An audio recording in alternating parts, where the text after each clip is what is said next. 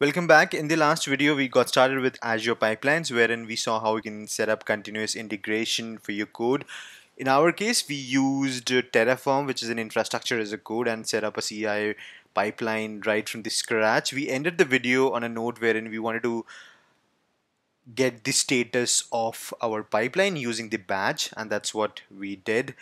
Before that, we kind of set up a continuous integration using the pipeline, as you can see in front of you. We pushed our code, and then we saw how you can kind of integrate your work notes, or rather tasks, which you have, the stories which you have got, using the hash uh, sign, and kind of map your story number with the commit, with each commit as well. What next? So what we're gonna now do is we're gonna set up a release pipeline. Now your code is ready to shipped onto the infrastructure, onto the environment rather. In our case, it's a Terraform code. However, be it .NET, Java, Node.js, or Python, Go, any language, you're feel free to use the pipeline to set up the code for integration and deployment as well. So let's get started and set up our release pipeline. So we're going to go to the releases, and then we're going to click on the new pipeline. And as you see that we've got the pipeline in front of us. Artifact is a section wherein you mention from where the release pipeline should be picking up the code from. So what you can do is you can either give your Azure repo. So if you haven't got your pipeline set up, what you can do is you can hook your release pipeline directly with your code repo, be it on GitHub or TFS or Azure repo. Since we have got the pipeline set up, what we're going to do is I'm going to select the project, which is the code red project, and then the pipeline, which was code red project CI. Remember, this was the one we have set up in our last video. So that's what we're going to select, and we're going to click on add, and we're going to make sure that it picks up the latest code.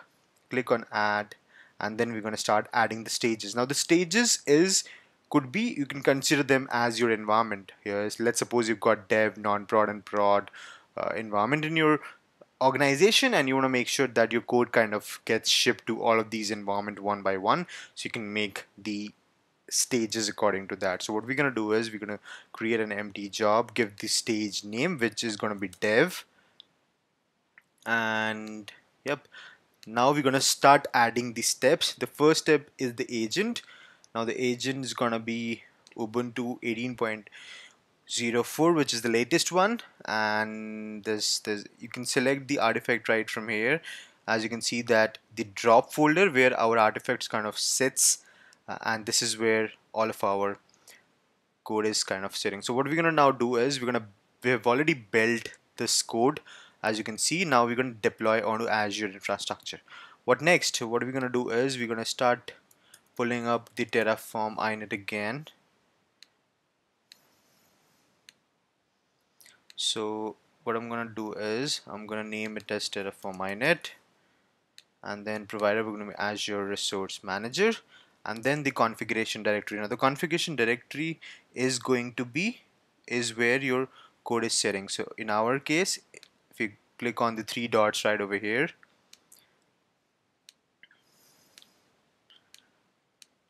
okay, code red project CI, and under the drop is all of our code is sitting. So we're going to select the drop, hit OK, and you can see that drop is right over here. Select.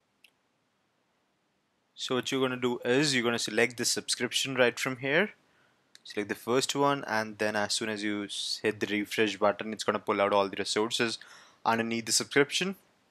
In our case, it's just one resource group, that is Azure DevOps, and then the storage account, um, and then the container. This is specific to Azure. For your case, it could be different. It would be different actually, if you're not setting up for Terraform code for your continuous deployment. So it's going to be different. So yeah, obviously it has to vary for different environment. Once this is done, we're going to add another task that's going to be Terraform apply. Click on the add, and then Terraform validate and apply rather, and then I'm gonna select the working directory, which is the code red and the drop. This is where all of our code files are. And then if you have any specific parameter, I don't have any. Subscription is gonna be the Azure subscription one, and yeah, that's pretty much all I guess. I'm gonna give it a name to my release pipeline. Code red cd probably, yep. And then gonna hit the save button. You would see that it has already got the pipeline setup. Now you can extend your pipeline from dev to non-prod to prod. How to do that? You're gonna click on the add button right over here, and either you can add the new steps, or what you can do is you can kind of clone already what you have. So what you can do is you can just clone it and name it as non-prod, rather non-prod, and yeah, just give it a save button, and then you've got a copy of dev, which is going to be renamed as prod. Hit on save, and that's pretty much all. You've got all your environments ready. You can customize these tasks. However, for the sake of demo, we've kept it same. So what next? Now we're gonna create a release right from here and start deploying onto so you can see that the this means the version of our CI pipeline. CI pipeline has got got multiple artifacts. So these artifacts, the number signifies which version you want to deploy. So I want to deploy the latest one. I'm gonna hit the create button. We might uh, get an error, and that's what we're gonna debug if in case we're gonna get one. So let's see. Let's deploy onto dev. Hit on deploy, and you would see that it's gonna start deploying. If you go to the release, it's gonna give you some information about that it has started to queue your deployment, and now it has started to progress, which says it has got 2 tasks. If you're gonna hit on the progress, you start seeing get to see the build progress, or rather deployment progress. The initialization has been successful. The plan has failed. So let's look. So it says that failed to instantiate provider Azure RM to obtain the schema .terraform. So this was .terraform was created while we were running the CI pipeline. Whenever Terraform init is run, it creates a .terraform folder and it downloads all the plugin for you. Since we've already got the init step included in our deployment process, we don't need this step. So what we're gonna do is we're gonna write a small little uh, shell command, which would be kind of removing the .terraform folder from the build folder. So what we're gonna do is we're gonna click on edit. Now what we're gonna do is we're gonna edit our task, get our so what we're gonna do is now we're gonna use a bash task. How do you do that? You're gonna go to the search bar right over here and type in bash. It's gonna give you the bash task. Click on add, move it to the top because we want to remove the .terraform folder from the first step. So we're gonna keep it as bash script. You can, if you have a script to point to if you have a file, you can either put it into the file or click on inline. I'm gonna remove the unnecessary email. Yeah, so it starts with the echo hello world. What I'm gonna do is I'm gonna list all the folder, then I'm gonna cd into the code red project, which is code red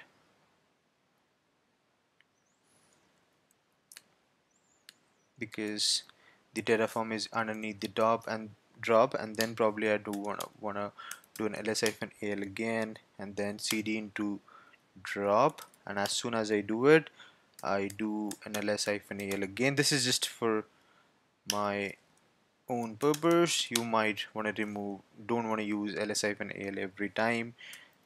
.terraform, and I'm going to remove the .terraform folder using rm-rf. That's so our script is the commands are kind of ready.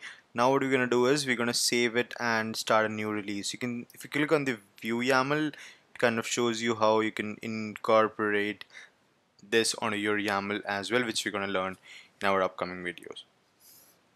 For now, we're going to close it, hit on save, and then create a new release. Go on create, go to the release 2, and if you see that it has got the connection with the agent. Now agent is ready to serve the deployment for us. It's going to start the deployment, which is in progress now. Now it's going to initialize it, download the artifact for us. Artifact is nothing but bunch of code. It has got the bash script. Bash script was successful. Now let's go to the inet, and it has failed on the permission denied again. Let's go to the bash script probably. No such folder, drop was there. So if we go to the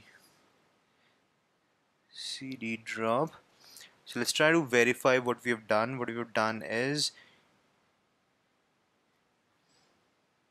we have gone to the no such file or directory. Let's probably try to revisit our bash script again. Try to edit this.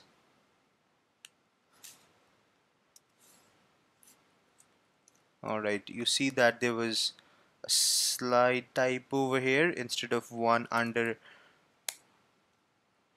you've got 2 underscore, and that's why it couldn't recognize it. That's why it was saying that there is no such folder with the name. What we're gonna do is I'm gonna hit the save and probably do a deploy again. Go to the in progress. Alright, it's queued. So go to the logs and see what it tries to do now. Alright, so the first step is initialize. The Artifactory artifacts are being downloaded from the CI pipeline underneath the drop folder. Let's see what it does in the bash step. So it has now done the job, I guess. Now let's do the initialization, and now it should start planning as well. So yeah, it has started to plan and apply for us, and you can see that the auto approve has been now done, and it should now start to create the resources. Now you can see that there is no more error for the permission, and now it has started to deploy our infrastructure on Azure. If you go to the Azure, hit a refresh, and then go to the resource group, you would see that it has started to create a resource already for us. If we go to the resource group, you would see that it would have a resource group coming up right now. So it sees that the resources has been started to create. It's just trying to create the container now, and it's gonna deploy the infrastructure, and it would come up right over here. Alright, so what we have just noticed that we have just set up our continuous delivery pipeline. However, it was a manual setup. So what we're gonna do is we're gonna go to the releases again. Alright, and then go to the edit. You would see that there is a continuous deployment trigger, which means any time your new pipeline is triggered, continuous integration is pipeline, it has seen that a new build is ready to be deployed, it's going to automatically deploy onto the dev environment. So what we're going to do is it is disabled at the moment. I'm going to enable it, and there are certain pre checks as well which we're going to do. Right now we don't need them. So yeah, so now we've got the continuous delivery pipeline ready. So what we're gonna do is I'm gonna hit the save button. Before it, I just want to make sure that I replace the underscore right from here, hit on the save and click OK. So what we're gonna do is now, so if you go to the release, you would see that the dev is still trying to being create, and it's still trying to create the Cosmos DB and the virtual machine now if you go to the virtual Azure resource group, you would see that the resource group has populated, which we have just created. What we're gonna now do is we're gonna cancel the pipeline because we don't need it, and we're gonna delete the resource group right from here as well, and we're gonna trigger a continuous delivery pipeline. So we're gonna let it delete. Now we're gonna do is we're gonna go to our terminal, Visual Studio Code, and go to the repo. That's our Azure DevOps repo. And what we're gonna now do is we're gonna go to our demo.autodfvars and just manipulate our storage name. So storage name, probably let's keep it as Azure DevOps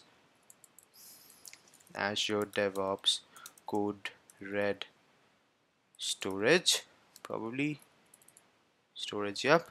And if you do a get status, we should have one change.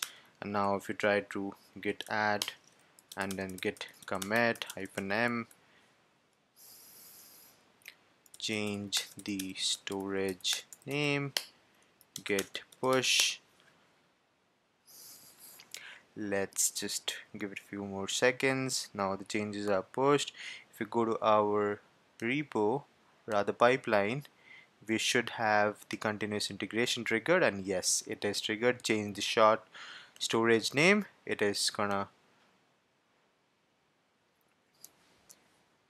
generate the artifact for us and run through all of the steps right over here. First it's gonna install the Terraform, all of these steps which we have defined in our previous video. Then it's gonna initialize it, then it's gonna do a Terraform plan, and that's pretty much all. So now what we're gonna do is go to the release button.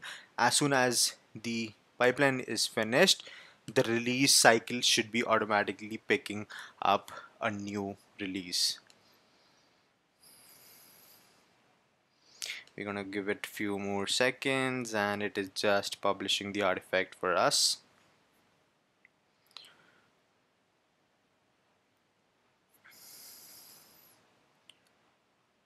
Alright, the pipeline is now done. Pipeline is completed. If you go to the release, give it a few more seconds, you would see that a new release has been created. It has picked up the latest build which was triggered using the pipeline, and now it is ready to deploy the newer version of your code onto the dev environment. Alright, that's pretty much all for now. I'll see you in the next video. Thank you.